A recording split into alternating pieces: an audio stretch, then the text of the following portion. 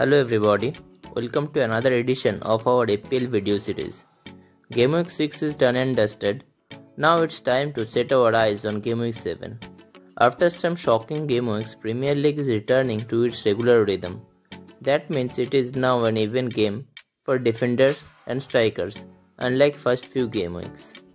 Keeping all the factors in mind, in our opinion, you should hold your wildcard till the next international break, if not very much urgent. Our first pick to solidify your defense will be Zuma.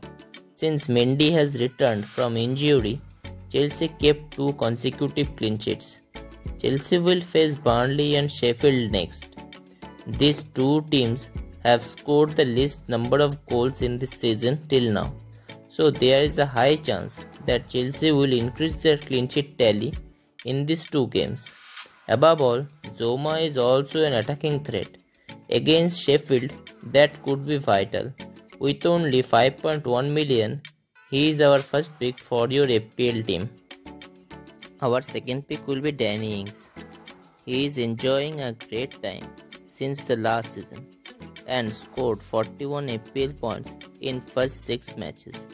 With only 8.5 million, Ings is a safe option to have.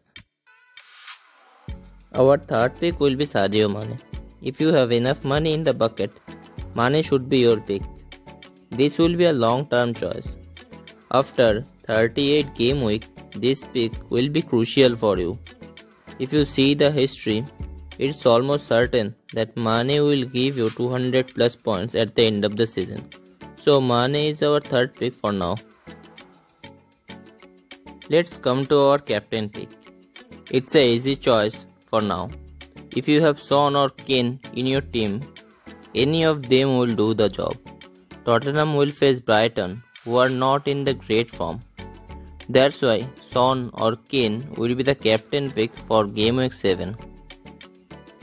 Hope you like our content. Stay tuned for more content like this. Please hit the like and subscribe button.